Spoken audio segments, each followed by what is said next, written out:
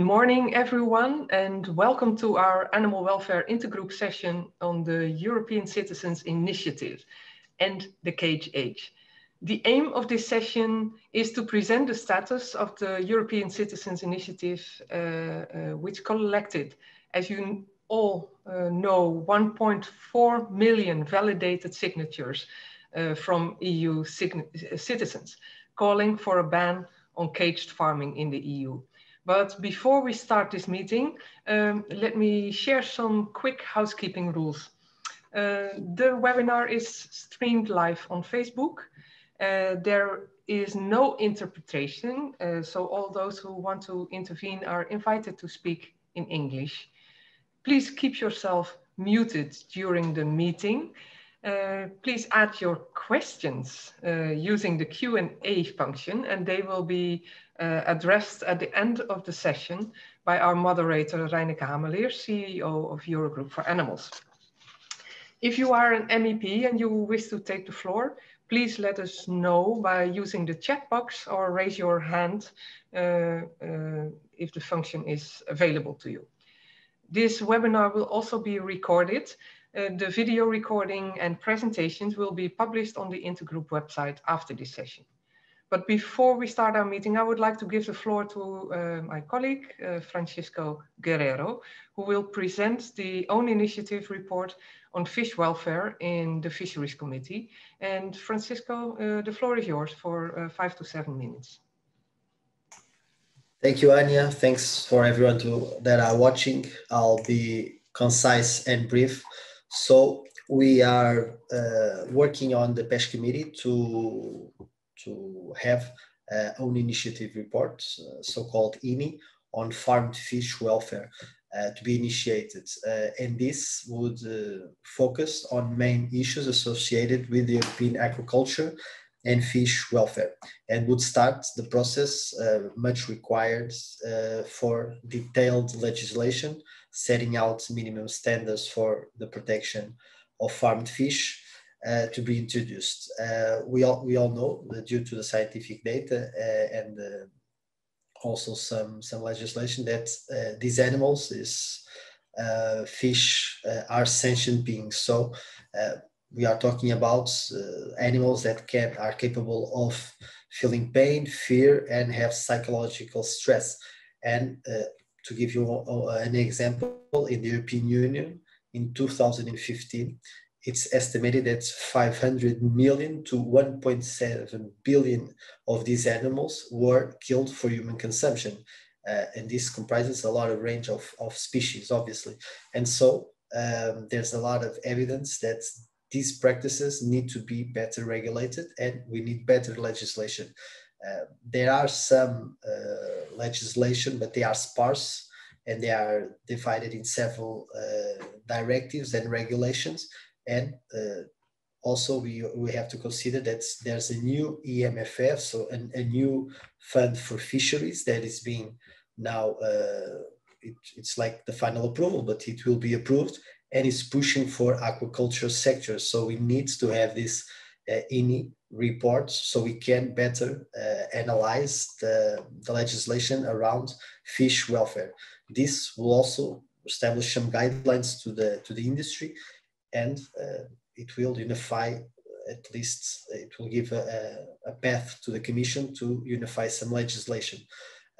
We also noticed that because there's a sparse legislation at this area, that the enforcement obviously is not effective. So we have to have a focus point, and this INI that we think that could help give that starts to the Commission. And so to give you also another example, we have this type of legislation to other animals, namely pigs, hens, calves, but we don't have it for fish. So we really need to push this and to have this INI opinion at PESH committee. And we already wrote a letter to the previous presidents. We are waiting our request to be analyzed by the coordinators of PESH. So we continue this effort. We also have to consider that Eurobarometer stated that 94% of citizens, European citizens, want more animal welfare protection, and so this also relates to fish. So we should continue to work at this level, and so as I stated, we wrote to the president of the PESH committee. We are working with our different groups to try to make that this INI is one of the chosen one of the list that is now currently being debated. And so we do think this is brilliant, and we really have to start this INI report, not only because of the EMFF that is a couple of weeks to be approved, and that will take enforcement in a couple of months, but also due to the several other legislation that are sparse and not combining this new scientific data that shows that these animals need better protection, and also the industry needs to be better regulated, and the controls need to be more effective. So for now, this is our work at this area, to try to establish the minimum standards for farmed fish. And we are also trying to reach out to our fellow MEPs of the PESH committee so they can talk to their coordinators, so this INI report could be approved, and that we all could work together to guarantee that we have better animal policies regarding fish farms. That will be a reality in the upcoming months. So I think the European Parliament should be, and PESH committee should be, on the forefront of this legislation. This is my presentation. I'm obviously available to any questions that might occur. Thank you very much. Well, thank you very much, Francisco, for your presentation and for addressing this important topic. I don't see any questions for you at this moment. So we will continue to the next point of the agenda.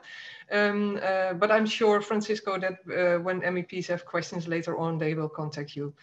The next point on our agenda is the status of the working group on cage-free farming. And I would like to give the floor to my colleague, Eleonora Evi. Eleonora is one of the Intergroup vice presidents, and together we co-chair the cage-free farming working group. Eleonora, the floor is yours. Thank you, Anya. Thank you very much. I am very grateful to the Animal Welfare Intergroup for giving me the opportunity to give a short update on the activity of the cage-free working group, which I have the pleasure to co-chair with you, my dear colleague Anya. I would like to give you all a brief overview of what and where we stand with the ECI and our activities. Olga Kiku from Compassion in World Farming, who ran the secretariat of the working group, will then go more into the details with her presentation.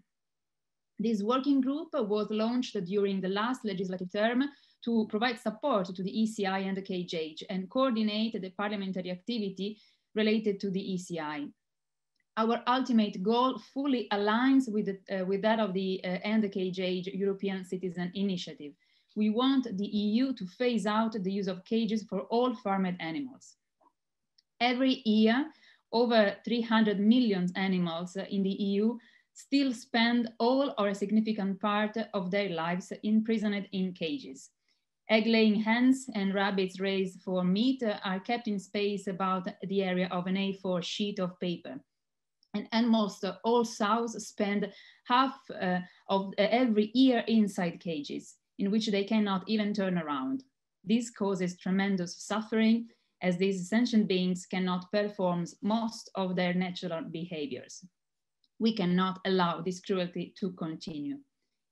Citizens are even more concerned about animal welfare and increasingly opposed to industrial farming and intensive farming practices, like caged farming, which destroy natural habitats and pose a serious risk of emergence of new pandemics. This was confirmed by the outstanding result achieved by the KJH ECI, which last year passed the threshold of 1 million signatures, qualifying as one of the very few successful ECIs since the instrument was established.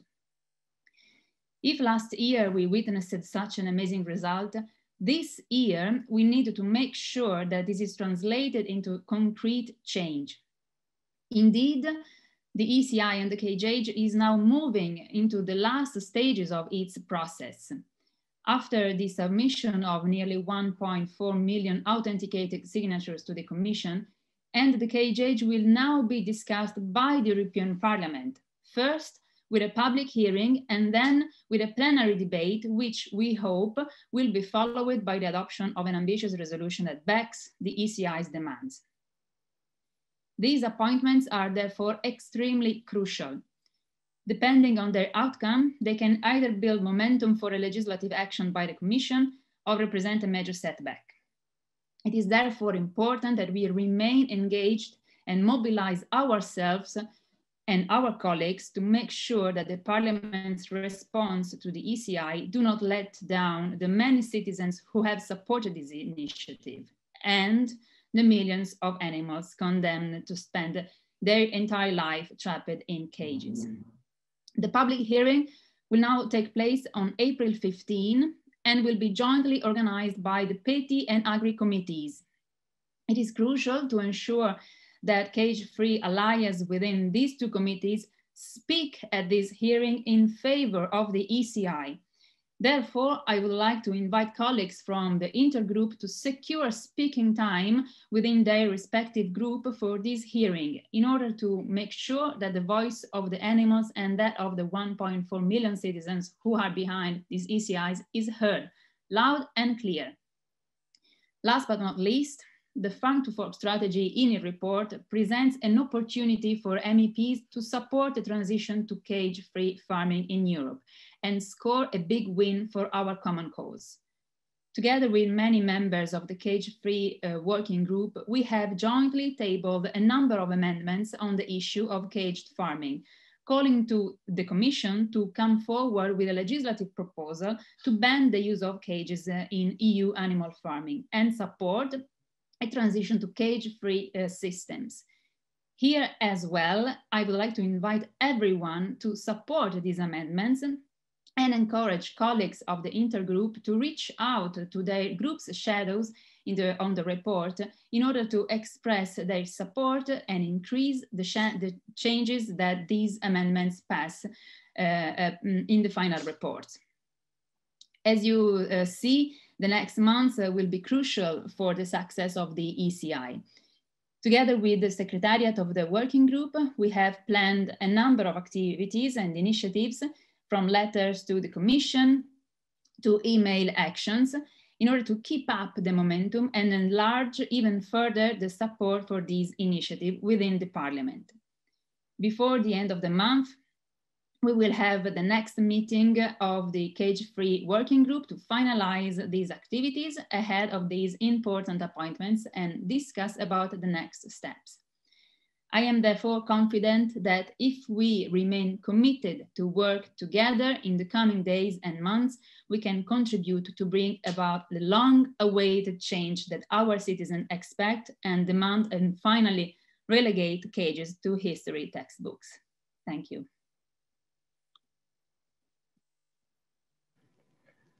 Well, thank you very much, Eleonora. I would also like to thank all the other MEPs in the cage-free farming working group and all colleagues in the Intergroup who have at many occasions taken action against caged farming in the EU. And it is clear that when animals are concentrated in large numbers in confined spaces, they do not experience a life worth living. There is a great deal of scientific evidence that farmed animals suffer in cages. And yet, every year in the EU, over 300 million animals still spend part of their lives, of their whole lives, in cages, pens, or stalls. And even in the so-called enriched cages, laying hens have only the space of about one A4 sheet of paper, which does not allow them to perform basic needs such as dust bathing or wing flapping. And rabbits raised for meat have similar tiny space, and some are even unable to stand up or with their ears up or stretch. And almost all sows spend half of every year inside crates, in which they cannot even turn around. And yet, alternatives exist, so we need action, as these alternatives are already there. So, dear attendees, let me now give the floor and a warm welcome to our next speaker, Olga Kiku, Head of Compassion in World Farming EU, and one of the 7 European citizens in the committee representing the End of the Cage Age European Citizens Initiative. Olga will present the political developments and the next steps in the initiative today. Dear Olga, the floor is yours for the next 10 minutes. Thank you very much, and I'm really glad to be here today. I will switch to presenter. I will share my presentation.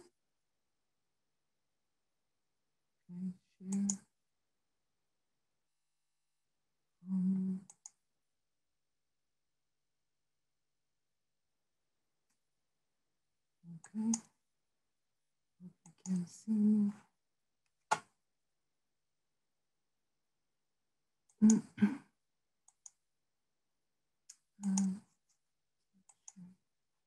I don't know if you can see the presentation. Yes, very good, yes. Olga. Yeah.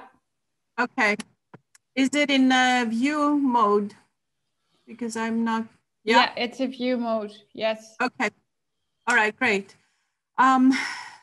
So here we are. We start with, we started a few years ago actually with the ECI, and the End the Cage Age European Citizens Initiative basically calls on the European Commission to present legislation to prohibit the use of cages for a number of animal species who are farmed in cages.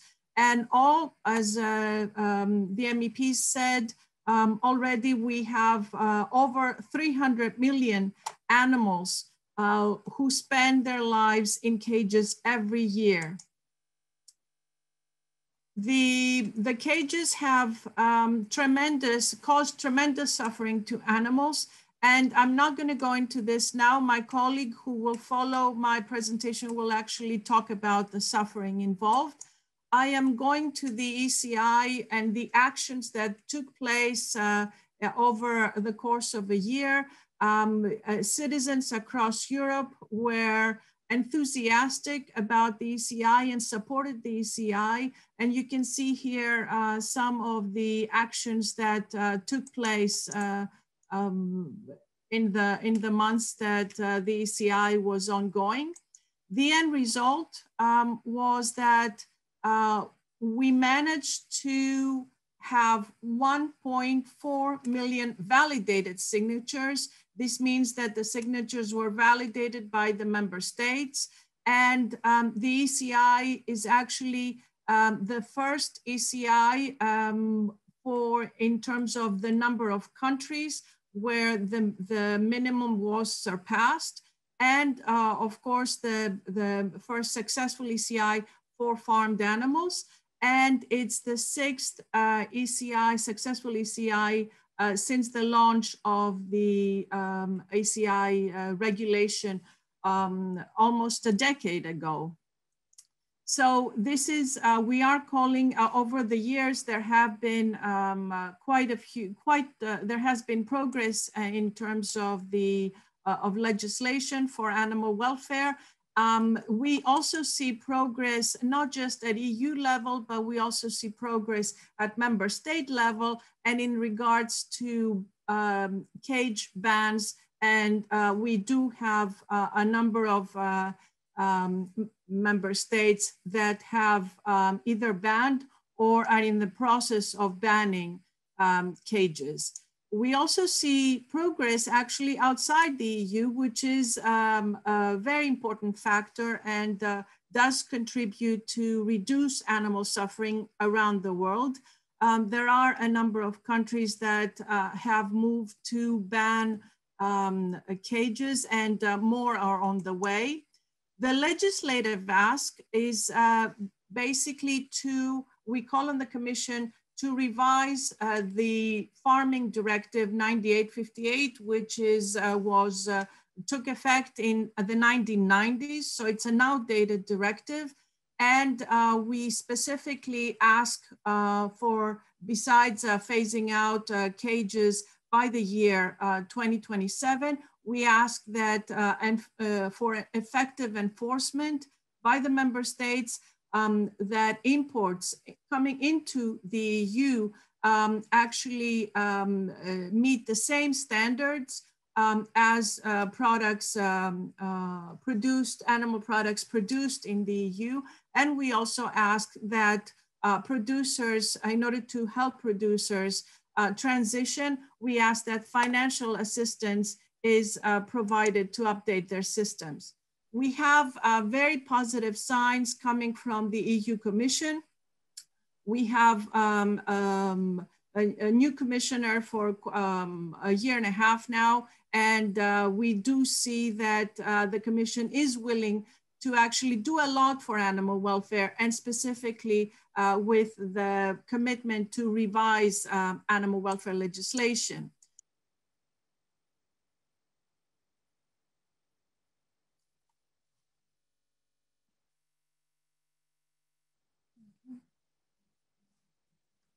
Okay, next, yes, here we are. Just if you go back a couple of slides. Yes, so we also see movement in the council, and we do see member states, for example, the latest one being Czechia, adopted a ban on cages for hens. Next slide. We also have encouraging signs coming from the Committee of the Regions. The Committee of the Regions adopted one opinion on the Common Agricultural Policy and another one on agroecology. And in both opinions, they are asking for a phase out of cage farming. Next. Citizens, of course, as we all know, are very, very supportive of protecting animals in the EU and offering better protection for animals. Percentages are really high, up into the 90s. Next slide. And we also have a lot of support coming from well-known scientists across the world calling for an end to cage farming. And recently a letter was presented, and we will have, there will also be an upcoming letter coming from the side of businesses. Next slide. And as was said earlier, there's a lot of interest in the European Parliament, and many MEPs have joined the cage-free working group. Next slide. And the MEPs have been involved in a number of actions against cages. And of course, we expect that there will be more involvement in the coming months. Next slide. We also have very supportive reports, a recent one from the European Parliament, another one from the Institute for European Environmental Policy, basically saying that there is cage-free farming is a win-win for all involved, including farmers and the animals and our environment. Another report will be coming up towards the end of this year, and it will be on specific financial instruments that can be used to support this transition to cage-free farming. Next slide. And the move to a cage-free world, of course, goes hand in hand with the Commission's initiatives on the European Green Deal and the Farm to Fork. So we will, of course, we support the Commission's commitment to revise animal welfare legislation, and we will work with everyone to achieve these goals to improve the lives of animals. Next slide. And this is a great, the fitness check of the animal welfare legislation is a great opportunity for us. And we look forward to working, especially with the European Parliament, towards that goal. Next slide. And the hearing will take place, as was said before, on the 15th of April. And we do expect all of you to be able to join this hearing virtually and to watch the hearing and participate. Next slide. Following the hearing, there will be a debate in the plenary. And this debate is quite crucial. So we do ask for support there too. Next slide. And here's an indicative timeline. There will be, of course, in April, we have the hearing. And then sometime in June, we will have May or June, we expect to have the plenary. And at the same time, within 3 months after the hearing, we expect to have the Commission decision, the Commission communication on the End-the-Cage ECI. Next slide.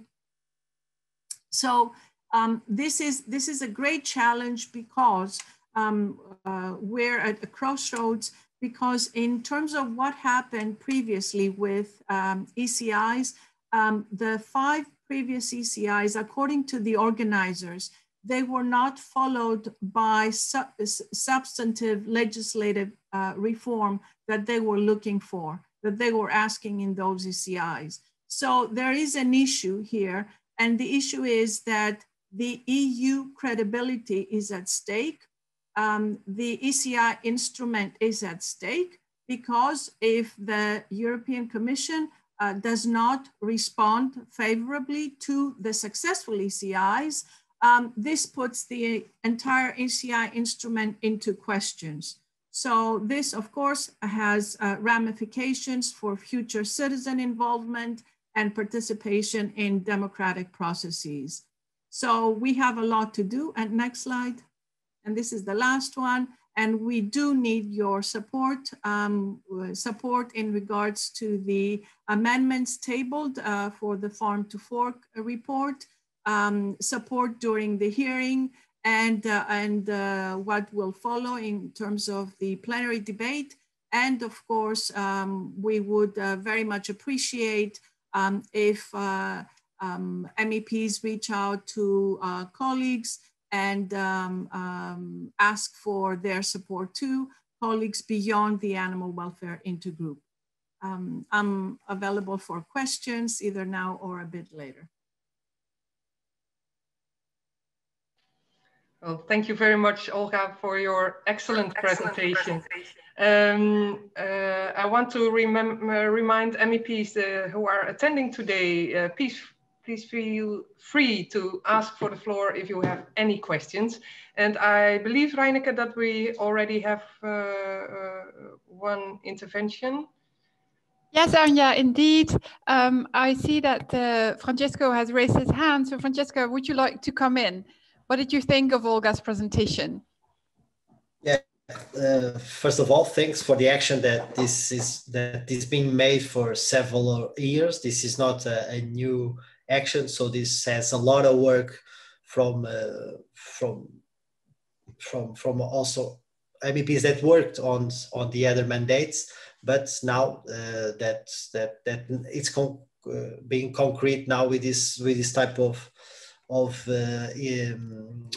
proposal. So the path for me it's clear. So we have to push for this debate. So the presentation of the ECR, so we can concretely state the scientific data around this issue, and then pressure the political parties so we can have a resolution at plenary, and also have a strong campaign on social networks. And I think we can do this, and we have to have our expectations, well, moderated, but I think we can really gather some support here, and also reach out to other political groups, stating obviously that this is the will of the citizens, and we do really want to have substantial changes in this area, and that not only animals will be benefited, but the entire society, because this is an evolutionary step.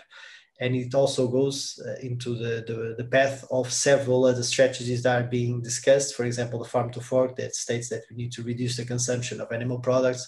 And so in that area, it's also important for us to end this type of farming of animals and move towards a more extensive type of production. Obviously plant-based, but even if it's animal, at least extensive, and it doesn't have this type of cages and production system that in several cases is more to export than to consume in the European market. So the different paradigm that we are trying to implement is also beneficial to environment. So in that sense, I think this is a very relevant initiative, and my total support for the action that is being made by Leonora, by Anya, by Olga, by Reineke, by Andres, by everyone that is working at this level. So thank you very much. Thank you so much, Francesca, for your very important support. Indeed, phasing out the cages could lead to the systemic change that will not only benefit the animals, but will have a lot of other positive effects too.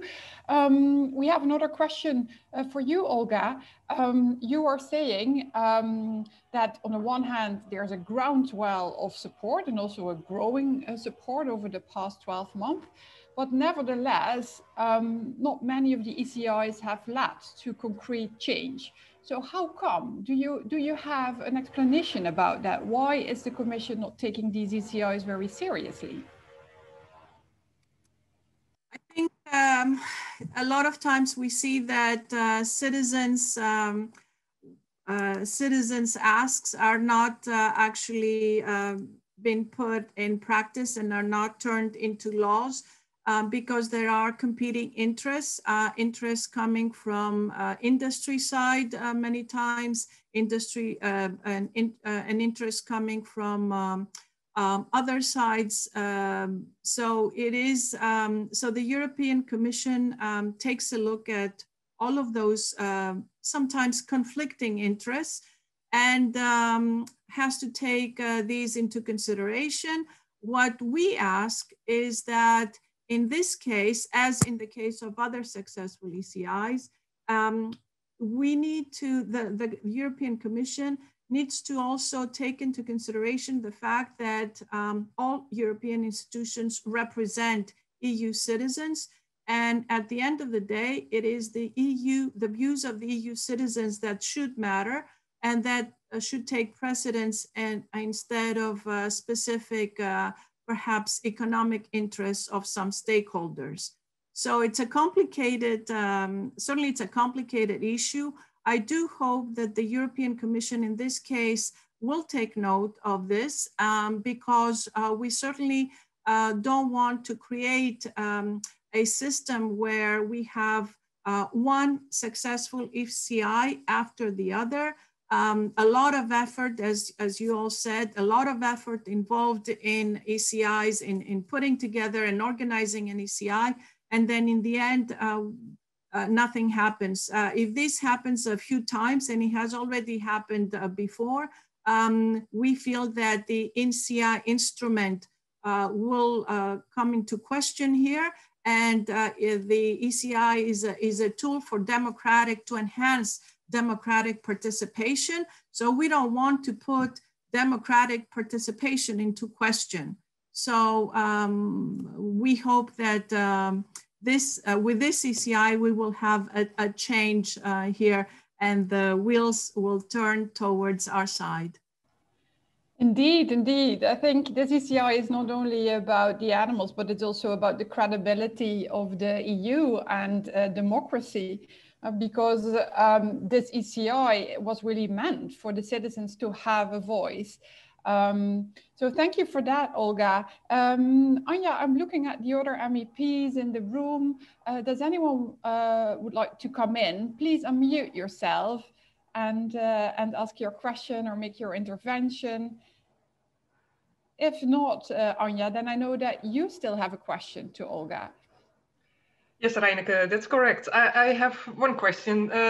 Last year, Olga, we organized an event on COVID-19, and we invited Dr. Jane Goodall as a keynote speaker there. And she commented there on the COVID pandemic that exploiting animals in the wilds, but also exploiting animals in factory farms shows complete disregard towards life, and that this has serious consequences for us all. And what are the chances, because we know the impact of biodiversity loss and animals moving, going to live closer to humans. We know that in factory farms, animals are living in close proximity to each other. What are the chances that the next pandemic comes from factory farms where animals are kept in cages? Can you tell us something about that? Yes, we fear the chances are great, and certainly we all feel the consequences of what happened since a year ago. So in terms of this pandemic, but we fear that this may not be the only one, and we may have more of these in the future. The way humans have treated other animals has consequences in the end. The fact that animals are so close to each other and basically they're just stuck one on top of the other in factory farms, but also we know what happens with wildlife trade. These are the perfect, it's the perfect environment to actually give the opportunity to pathogens to spread, and to spread not just to other animals, but to also spread to humans. And we feel the consequences of these actions in terms of the wildlife trade now. And we fear that there's going to be, we will have more pandemics in the future. These are in a way here to stay. And so therefore we as humans, we need to change our ways and we need to change our practices. And we need to also show respect to other creatures, other beings that inhabit this planet with us, taking advantage of nature and taking advantage of the environment and other animals will come back to haunt us. We had a taste of this with COVID-19, and this may not be the end. We may see much more of this unless we change the way we treat other animals. And we also look at our food system. Certainly in this case, we are talking about cages is part of a much bigger systemic change that needs to happen.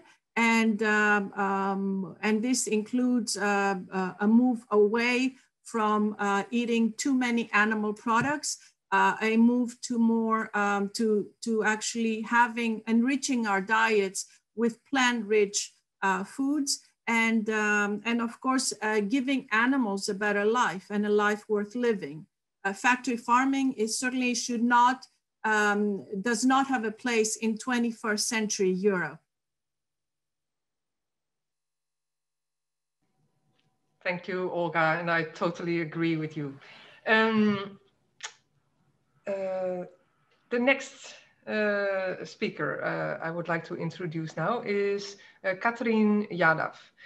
Catherine is the research manager at Compassion in World Farming International, and she will present to us the current problems and alternatives to animal farming and cages. Catherine, welcome, and the floor is yours. Thank you very much. I'll just share my screen.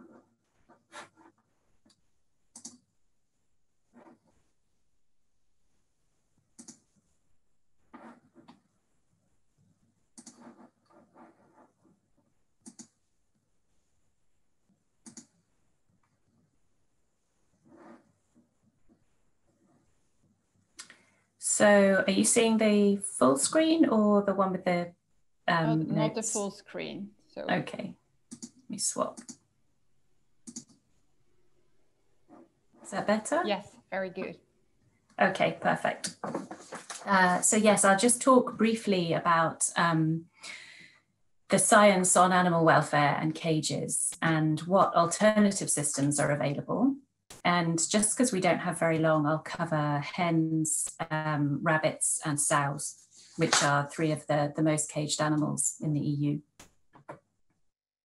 So because animals are sentient, we have the Treaty on the Functioning of the EU, which requires that we pay full regard to their welfare requirements when formulating policy. And in addition to this, 9858 stipulates that their freedom of movement must not be restricted to cause unnecessary suffering, and that when an animal is confined, they must have the space required according to their physiological and their behavioral needs in accordance with science. So what do we know in terms of science? Well, for hens, we certainly know that they have a very strong internal motivation to perch up high, to forage, and to dust bathe, which is a behavior that keeps their feathers in good condition. And science has shown us that the ability for hens to perform these behaviors is essential just for basic welfare. That's not essential just because of the function that the behaviors provide, but because hens are so strongly internally motivated to carry out these natural behaviors. Just performing the behaviors in their own right is essential for hens to have basic welfare. And science shows us that when hens can't perform these behaviors, they suffer from stress that can lead to feather pecking. And this is why most of the laying hens are beak trimmed and can lead to poor health and welfare in a number of ways. And in the EU, we have just under half of the laying hens are in the enriched cage. This is a short video just showing the enriched cage.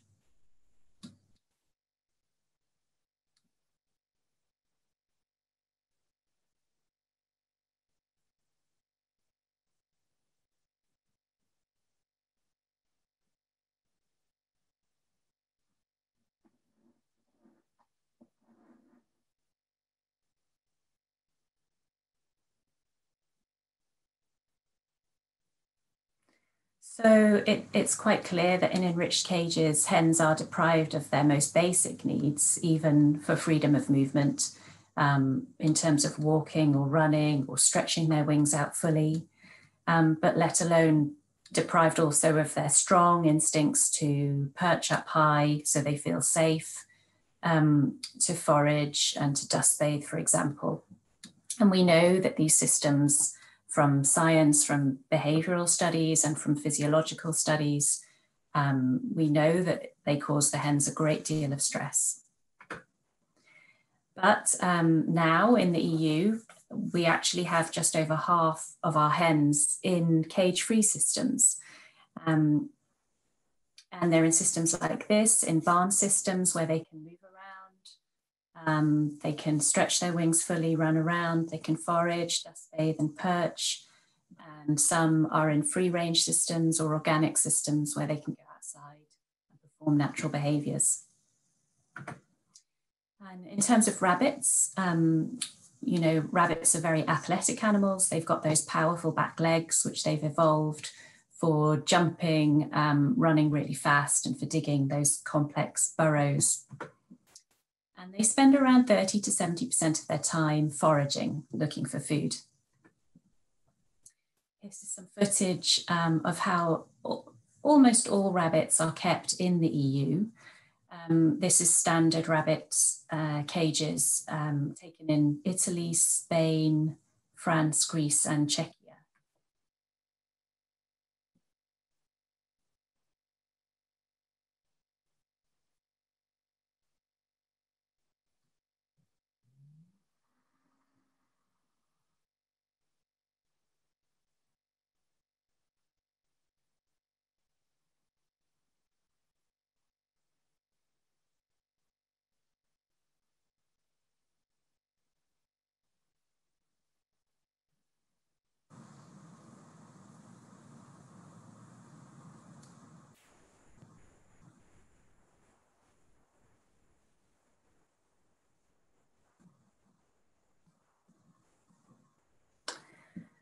And rabbits, they're kept in these cages for their whole lives. I mean, we can see that this is no life for any animal, and it clearly prevents almost all of their natural behaviors. And in addition to that, industrial intensive rabbit farming is one of the highest users of antibiotic of any food producing animal, despite the fact that it's really the intensive farming of rabbits is limited to just a few countries in the EU. And in spite of that high antibiotic use, they still have a very high disease and mortality rate. So it's no surprise really that the European Parliament adopted this resolution back in 2017, which outlined that there are grave concerns regarding the poor welfare and the high stress and mortality and morbidity levels in farmed rabbits in Europe, and that barren battery cages are an inappropriate housing system for rabbits. And then just last year, EFSA published another scientific opinion which concluded that those conventional cages, which we've seen cause the worst welfare out of any husbandry system, out of any housing system, they cause the worst welfare for both the breeding females and the growing rabbits. And, you know, quite logically, the report found that the restriction of movement in those systems can't be solved without significantly changing the system and moving away from those cages. And the report also found that welfare in organic systems is generally good. And, you know, happily, we do have quite a range of commercially operating cage-free systems across different countries in the EU now. So we have pens and parks like these where rabbits, they're able to stretch out, they're able to hop, they can stand up straight, and they've got places to hide. And here are a few more examples. Belgium, which farms around 3 million rabbits every year, they banned cages back in 2016, and their growing rabbits are now almost all in park systems. And then finally, with regards to sows, like hens and like rabbits, pigs retain most of their behaviors of their wild ancestors. So for example, a sow prior to giving birth, she's very strongly motivated to build a nest. Given the opportunity, a sow would walk around up to 10 kilometers looking for a suitable site. And then she'd spend many hours constructing quite an elaborate nest, which she would then go into to give birth. And that behavior, science has shown, is so strongly internally motivated from those maternal hormones that prepare her for giving birth, that sows need to go through the motions of preparing a nest, whether or not they have the materials to do so, and whether or not they actually need to prepare a nest. So even if they're provided with one, they just have this overwhelming motivation to do so, and their welfare is really impaired if they can't do that. But in modern intensive pig farming, sows are practically immobilized for weeks on end around every pregnancy in farrowing crates, which is what these are. And the degree of restriction in a farrowing crate and in a sow stall or a gestation stall is more severe actually than for any other animal in any form of European livestock farming. So we're talking about a cage that's about 15 centimeters bigger than the actual width of the animal herself when she's standing up. And often it's the same length as her from nose to tail. So understandably, sows, they have great difficulty even standing up and lying down in these cages because their movement is so restricted. And there's a very large volume of scientific evidence that sow welfare, but also piglet welfare is severely compromised in farrowing crates and in sow stalls. And back in 2007, EFSA recognised that frustration and stress are a major welfare risk in these systems because of the severe restriction of movement and their prevention of natural behaviours. And with regards to piglet mortality, which is the reason really why the farrowing crate was introduced a few decades ago. And that's because crushing of piglets can be higher in loose farrowing systems. But EFSA, even 14 years ago, the studies showed that the total mortality, so death of piglets from all causes, not just crushing, is usually the same in free farrowing systems, or it can be even lower than in crates. And we do indeed have a really wide range now of free farrowing systems. So we've got the traditional free range or organic systems in like the top left-hand picture, but all the other pictures are just a small example of what's called free farrowing pens. And loads of these have been developed in Europe in the last 10, 15, 20 years. And these keep the sows and the piglets indoors, but they incorporate structures to protect the piglets and reduce crushing. And what research has shown and experience is that in these designed pens, the piglet mortality from all causes is, if they're well designed and they're well managed, it's lower. So this is a particular study back in 2012, which looked at 12 different designed pens for sows indoors, looked at all the research available, and it compared them with outdoor systems and with conventional farrowing crates. And it found that the designed pens actually on average had the lowest total piglet mortality. And in Switzerland, where farrowing crates were banned since 1997, and the free farrowing pens have been used exclusively since 2007, piglet losses have not increased there, even though the sows are all free and their litter sizes have increased, which is a greater risk for more piglet crushing. And we have recently published a lengthy report on the science behind cages and what the alternatives are for all species. So hens, sows, rabbits, ducks, geese, calves and quail. It'll be on our website very soon, but in the meantime you can access it using that link there at the top of the slide. You can download it from there. And so in summary, the welfare problems caused by cages, they're very well documented in the scientific research now, and alternatives do exist. And actually, you know, alternatives are in use commercially, and the demand for these kinds of cage-free systems is growing. And because these viable cage-free systems exist, then the suffering that's caused by cages that we've seen is unnecessary. And it's certainly not in accordance with established science.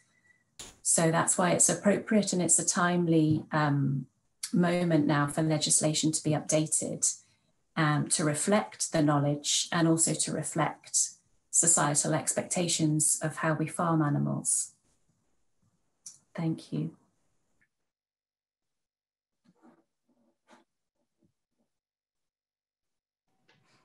Well, thank you very much, Catherine, for touching upon this important issue and for proposing solutions as well. Before we go to the other MEPs, I would like to start with a question to you myself. It is about what we hear from farmers. You showed, for instance, images of rabbits farmed in conventional cages. And in the Netherlands and Belgium, the farmers promote these park system with bigger cages from different materials. Do you think any cage can be enlarged to a level where animals can show natural behavior, or is it just impossible, as we also see with the enriched cages for laying hens? And if the EU would improve cages or modernize them and enlarge them, how long will this delay a cage-free future? That's a really interesting point. I mean, the definition of a cage can become a little bit blurred, and certainly with laying hens, the enriched cage hasn't had a very long life of acceptability among citizens. In fact, you know, I don't think citizens would ever have accepted it if they'd known about it at the time. And yes, in terms of what citizens accept and in terms of the science about animals being able to perform their natural behaviours, the system has to be fit for purpose and it has to be able to allow those natural behaviours. So going to, for example, an enriched cage for rabbits, as the EFSA report last year pointed out, you simply can't get over the main problems of conventional cages, which is restriction of movement, unless you have a significant change of the system. So by enriching the cage, that doesn't get over the restriction of movement, and that's one of the main welfare issues. So no, I think it's quite clear that simply improving cages and enriching them would be a waste of effort and a waste of expenses, and it wouldn't have a good return for the industry. It needs to be a system that's going to be fit for future and that can be indeed called cage-free. Okay, thank you very much. Maybe Olga, do you have any ideas on this question as well, or shall we just move to Reineke for questions from other MEPs?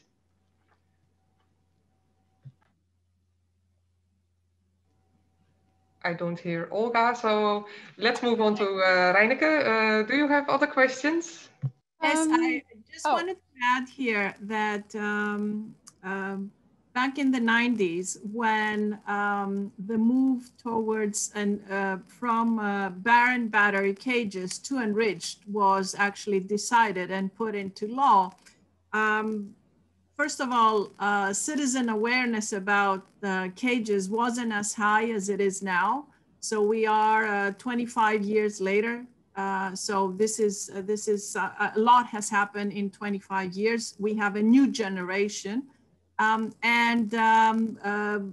then, although it was an improvement, it was seen as a small level of progress. It still, it was not a big, it was not a win. It was not, it did not really do so much for the animals as we see in the end. So now that we're wiser, older and wiser, 25 years later, we say that we're not going to accept anything else but a cage-free future. We're not going to accept enriched cages or any other cage system where animals are restricted in their movement. And we are going for a cage-free all the way. Nothing in the middle will do, so. Okay, thank you very much. Reineke, over to you. Thank you, Anja. And yes, we don't have any questions from MEPs at this moment. So please, if you would like to come in, raise your hand or pop a message in the chat box. We do have a comment from MEP Shoidrova that unfortunately she couldn't attend, but she's very supportive of the initiative, and she would also like to hear more about how the ECI could be linked to the implementation report on animal welfare. And this is a question to you, Anja, and we can come back to this after the meeting. There is a question from the audience to Catherine. Catherine, some farmers are saying that there are also many issues with regards to cage-free farming. So how do you look at that and how can we tackle those issues? Yes, yes, certainly, you know, for some farmers, the idea of going cage-free is quite daunting because it's not something that they've been used to. And that's why it's so important that we, you know, that schemes are set up to share best practice, and, you know, the briefing that we've put together shows what the alternatives are. There are so many alternatives available now, and the experience of more and more farmers in using them is growing. And generally we find with all of these systems that as farmers gain experience, results improve and improve. And so that's why we've put together this, this major review showing what the issues are, how they're overcome, and what the alternatives are. And there's an awful lot of resources out there. So even for pigs, for example, there's an entire website of free farrowing systems from across the EU, and farmers can go on there and get support and learn about what kind of systems are there. They can even cost them, find out how much it would cost for their farm to transfer over, and get share experience with other farmers. So it's really about sharing the knowledge. The knowledge is there, and it's about sharing it and helping farmers make that move. I think a lot of farmers want to make the transition, but they're nervous, so they need that support. Yes, absolutely. And talking about support, we also have quite large subsidies in place in the EU to support farmers in making this transition. A related question to this is, and I'm not sure if you, Catherine or Ogil, can respond to this, is that some are arguing that our producers will go to third countries and will just set up their business there, and then the EU will import low welfare produce. How do you look at that, and how can we avoid that this will happen indeed? Olga, you would like to comment on that? Yes, for sure. Well, we are calling for actually a change in paradigm here. We cannot go for many reasons, as we said before, including the pandemic. We need to completely change the way we farm, and also the food that is produced. We need food that is healthy for citizens, that also does not damage the environment, and when animals are used for food, we need to give them, here in the EU, the region in the world with the highest animal welfare standards. We need to give animals a life worth living. This old model of that brought us into this difficult situation we're in today, where we keep producing, and when consumption is not that high in Europe, we turn our eyes towards other countries, third countries outside the EU, and we sell our products there. This is no longer working. Therefore, we are calling with, of course, starting with, of course, a cage-free future, we also incorporate in this many other messages that have to do with the kind of future we want to have for our citizens, a future that is where we minimize animal suffering as much as possible. We also wear a kind of future where we give to our citizens healthy food, and we move away from this whole intensive industrial production, where we utilize, in a bad way, we utilize our environment in a very bad way. We destroy our environment to just keep this ongoing system running for a bit longer. And I think we need to move away from this approach. The ECI is also part of this new paradigm that we seek. And we hope that, that we will stop looking at ways to make animals suffer for as long as possible. If this cannot happen in the EU, then we look to third countries. This needs to stop. I think this is it. Thank you, Olga. And clearly, we could also protect our producers by making sure that imports will comply with our standards. Yes. And that will then also have a positive effect on the business of producers elsewhere. So I see a lot of hands being raised now, Anja. Could I ask Petras Austrevicius to come in first? Thank you. Thank you. Good morning to everybody. Well, I have two interlinked questions on this issue.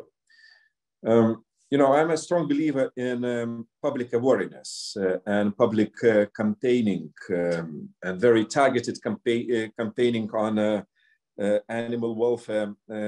What comes, I mean, on different aspects, cage-free issue among of them.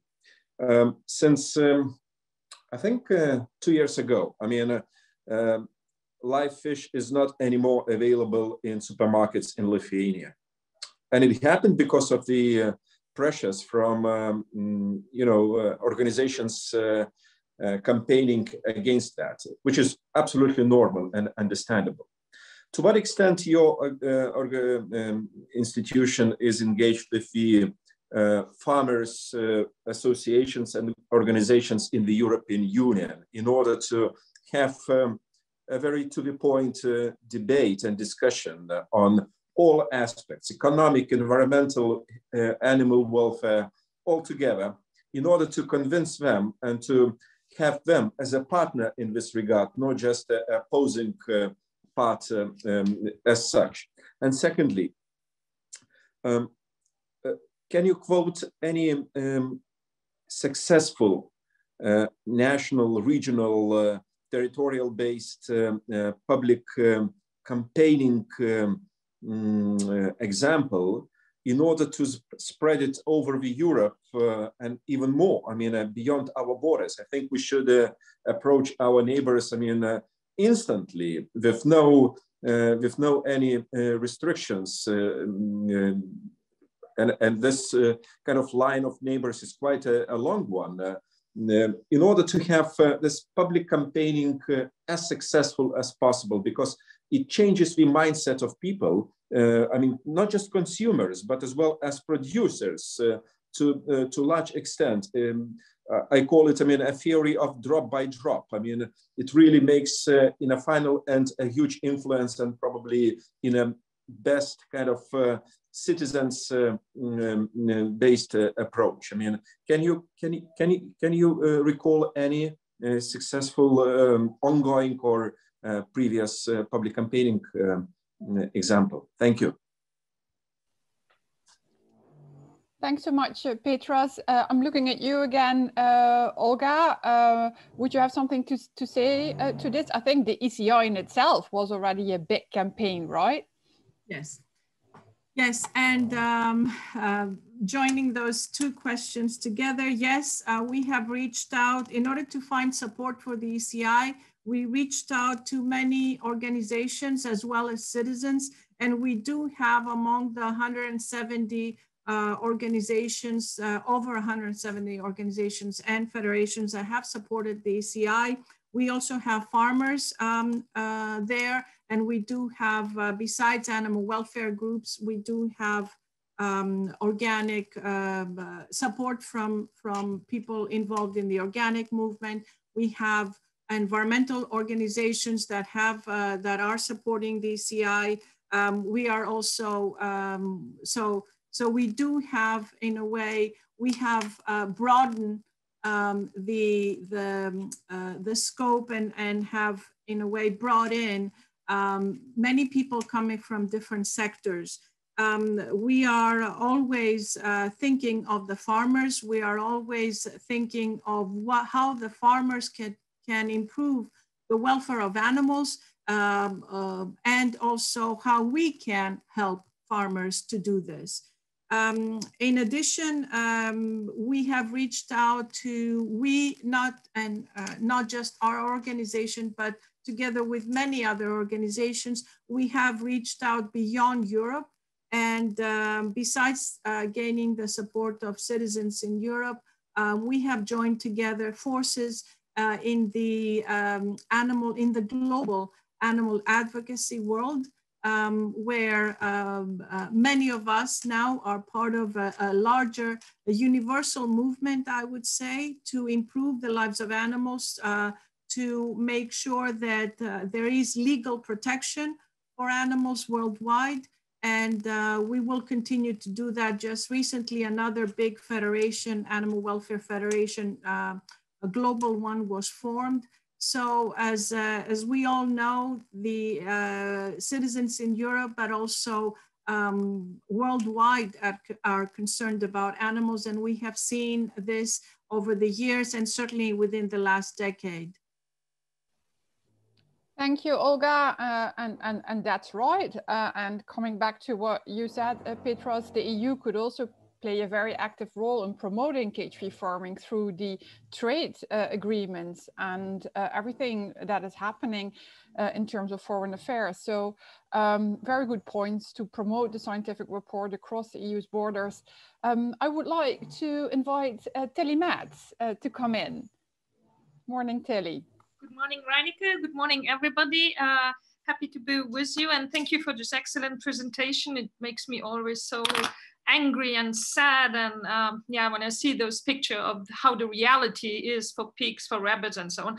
And coming back on how we could continue putting pressure, I think there is still some fights that we really need to have. When I remember the agricultural minister of Germany, Frau Klöckner, speaking about the labeling of animal welfare, I think it's more than ever important that we don't speak about animal welfare labeling, which might then mean, as you said, exactly 5 centimeters more in a cage that a pig has. And there I completely agree with Olga. We should have a very clear language. There are no cages at all, and that the label can only reflect how the animals are treated, how they were growing up, how really their natural needs were respecting while growing up. So it's not an animal welfare label, but how the animal was raised up. I don't find the right word now in English. Sorry for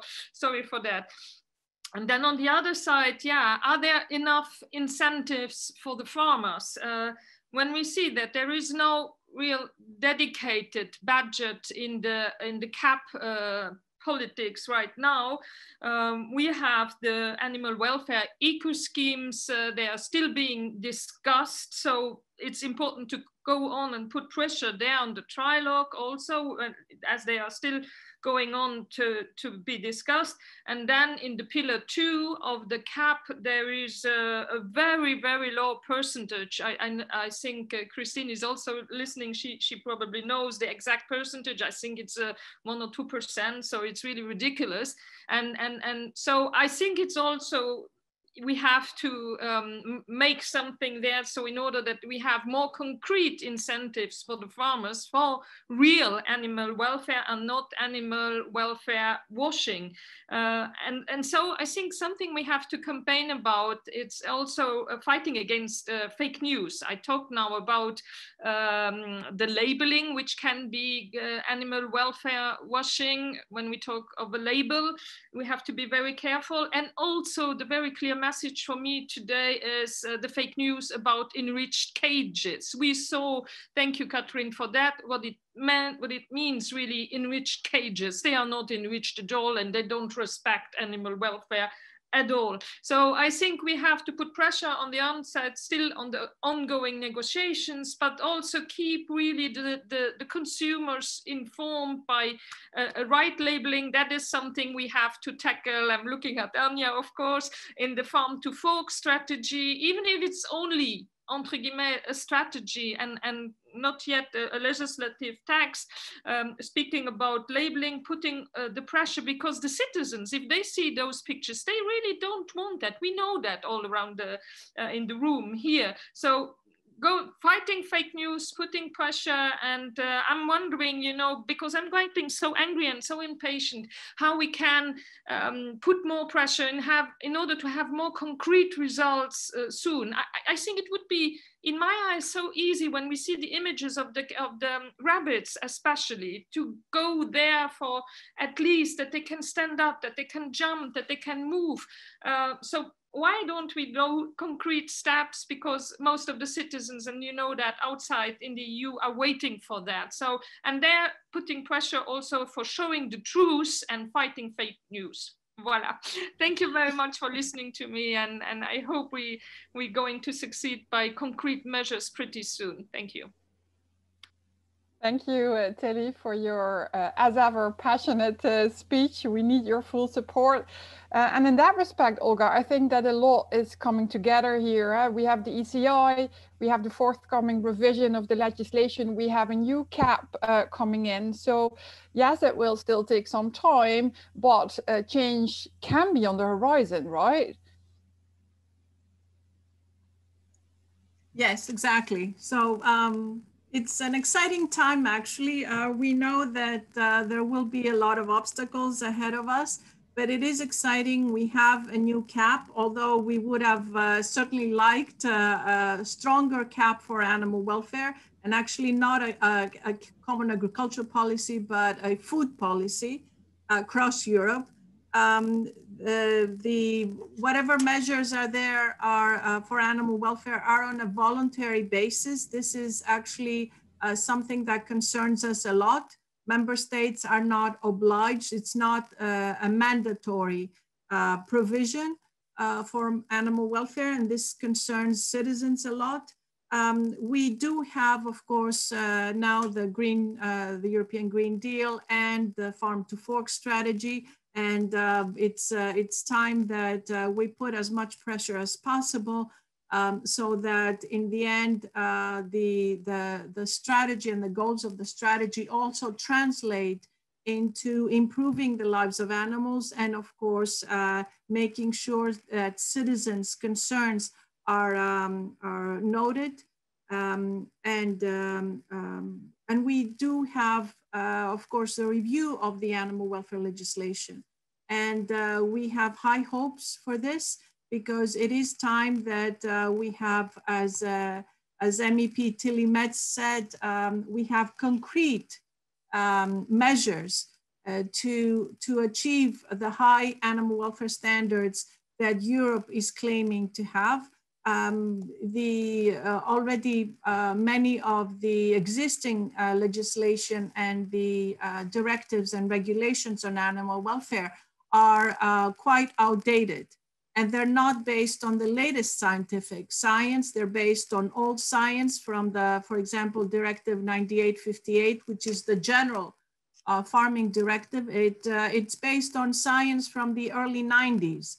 That's nearly 30 years ago. So it is time that we take a step forward, and we feel that we strongly feel that this commission, with the help of the Parliament, of course, and the Council, will take that much needed step forward. Thank you, Olga. All eyes are on the Commission. Anja, we have a final intervention from Manuela Ripa. Manuela, would you like to come in, please?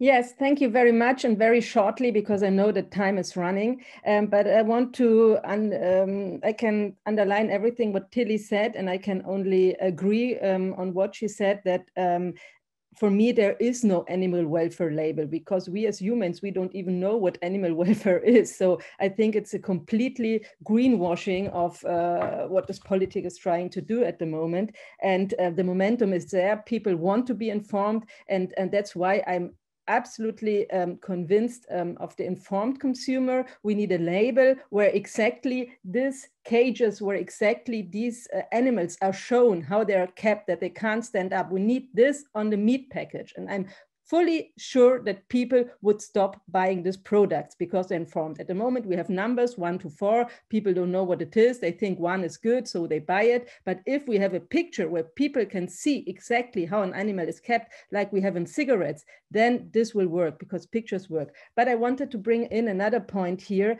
There's a current discussion at the moment in Germany about this animal welfare label. We already talked about Madame Klöckner, which is really a horrible minister. Sorry that I have to say so, but she's talking now about an animal welfare labeling. She's seeing that people want animals not to be in cages. So she brings up this discussion about having more space for the animals, having more light for the animals, having more toys to play. But she does this in a very, I think, wrong way. And this is maybe, I want to hear about what Olga says about this, because she is saying we need to make meat more expensive. Yes, of course, meat has to be more expensive, but I don't know if 40 cents really is helping very much. And now she puts the discussion like this new financial models, they're extremely complicated. We don't know exactly how to put it, but I think it's very wrong-sided just to go to the way of making meat more cheap and nothing more expensive and nothing else, because we know how people react. So we need a much broader support and effort here of politicians and citizens. The money is there. The money in the cup is there to help animals not being too much caged. And we also have national subsidies which can help. So I don't think that we need now this discussion of making cheap more expensive and that's it, and to put everything on the consumer in a wrong way. But we also need governments to make much more and to invest the money the right way, the money also coming from the EU for more animal welfare standards. Thanks. Thank you, Manuela. Olga, do you have a short answer to this? How could increasing the price of meat and labeling help also to phase out the cages? Yes, we are certainly not in favor of a so-called animal welfare label, because it will be a fake label. It will give a fake impression to consumers when they actually know very little about the way animals are raised and the way animals are farmed.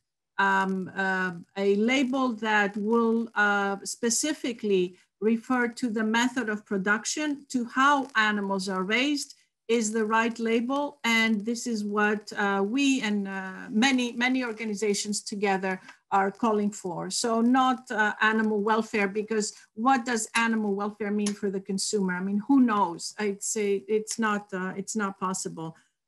In terms of increasing the price of meat and leaving out all other considerations about changing the system, about changing our consumption patterns, and looking at our consumption of very high consumption of animal products in Europe is the wrong way to go about this. It's an effort to fix something that is totally wrong, that needs to be turned upside down. So we would support certainly looking at existing production and consumption patterns, looking at the production system and making real radical change in the production system to improve the lives of animals and to produce healthy food that has lower environmental consequences and is good for everyone and for the planet. And at the same time, also looking at our consumption and trying to increase address the need to decrease the consumption of animal products and increase the consumption of healthy plant-based foods. I have to say just one final comment, that besides the over 300 million animals who are farmed in cages every year. So imagine your entire life basically spent in a cage, or close to your entire life. Imagine how intolerable this must be, and the degree of suffering involved in this. We need to look at the big picture, and we need to look at the close to 9 billion farmed animals. I'm not even counting the farmed fish here, who are killed for food in the EU every year. This is a number that is beyond our imagination. So if we are talking about high animal welfare standards and animal protection in Europe, and the level of protection in Europe is much better than anywhere else, we need to also look at the numbers of animals we use for food every year. This needs to be significantly decreased. And at the same time, we need to look at the health of the citizens and of course, the health of the planet, and look more towards the need to enrich our diets and our food with healthy plant-rich ingredients and plant-rich food. I could say more, but I know we don't have time. I'm sure. Thanks so much, Olga, for your very clear answers, very convincing answers. And yeah, I'm afraid we are running out of time. I see Eleonora would also like to come in briefly, but I leave it up to you if we can run over a bit. Well, I have not a problem with running over a little bit. I have a question to answer myself, but Eleonora, very brief, please. Yeah, my intention was to intervene just to say that I really believe, I completely share and support what Olga was saying. And I really believe that it's really time to get targets, reduction targets on production and consumption. Europe works with targets. We have targets on climate policies. We have targets on pesticides, for example. We are working and introducing them. I really believe it's time to be brave and courageous and introduce targets also on reduction and production of meat and animal products. So that was my comment. Well, thank you very much, Eleonora. I totally agree with you. I have one question to answer myself from Ms. Sojdrova. She is not at the meeting, but she has a question about the Farm to Fork report, and for me as being the rapporteur in ENVI, and she asked about the process and what we can do for the KHH Citizens Initiative. I just can say we got almost 2,300 amendments on this report, so there's a lot of work to be done. There are also several amendments on the Citizens Initiative and the KHH. So to all of you, please contact your shadow rapporteurs in the ENVI committee and in the Agri committee to make sure that the KHH Citizens Initiative ends up in the compromise amendments so that we can vote on the 3rd of June in the combined ENVI and Agri committee meeting and in July in plenary. So we are absolutely running out of time. So I would like to conclude this meeting by saying that with 1.4 million citizens, 170 organizations and over 140 scientists calling on the EU to ban caging animals in farms, the European Commission will find it difficult to ignore this issue. We as MEPs need to continue putting pressure on the Commission to encourage it to make the right choice and to create a better future for farmed animals, a future where the cage will only be found in museums. Thank you all panelists for taking the time to being with us today and for your excellent contributions. And thank you all participants for attending and asking questions. I hope to see you at our next Intergroup meeting on the 18th of March at 10 o'clock. But I also hope that you can join us, join our event that we will organize next Monday on the 8th of March at 2 o'clock on the suspension of the import of cruelly produced horse meat from overseas. That's all. I wish you all a nice day and hope to see you soon. Bye-bye.